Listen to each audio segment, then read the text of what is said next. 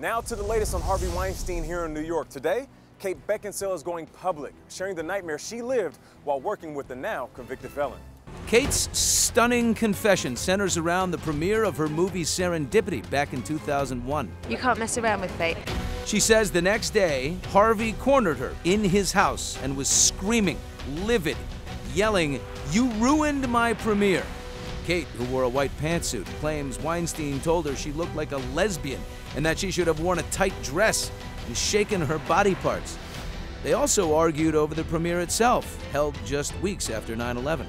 Kate told him she wanted it scrapped and told us the same. It feels extremely, inappropriate to be promoting a movie at the moment. She says she was punished for it all, and for all other instances where she said no to the notorious Hollywood bully. Kate called his 23-year prison sentence a huge relief.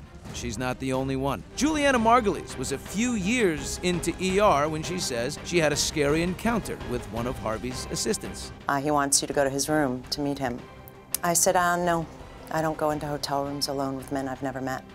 And I said, I'll go if you come with me. So she came with me, and we went up to his room, and he answered the door in a bathrobe. And he looked at me pissed, and he said, "Great audition. Shut the door."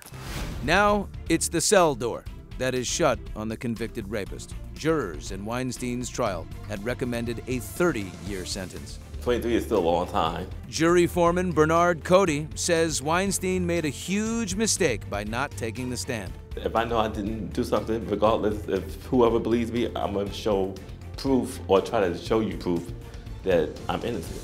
And he didn't. Gloria Allred called the conviction a legal reckoning. He's in a world of hurt, a world of trouble. But Weinstein accuser Rosanna Arquette, who appeared on Good Morning Britain, says Weinstein still has his sympathizers.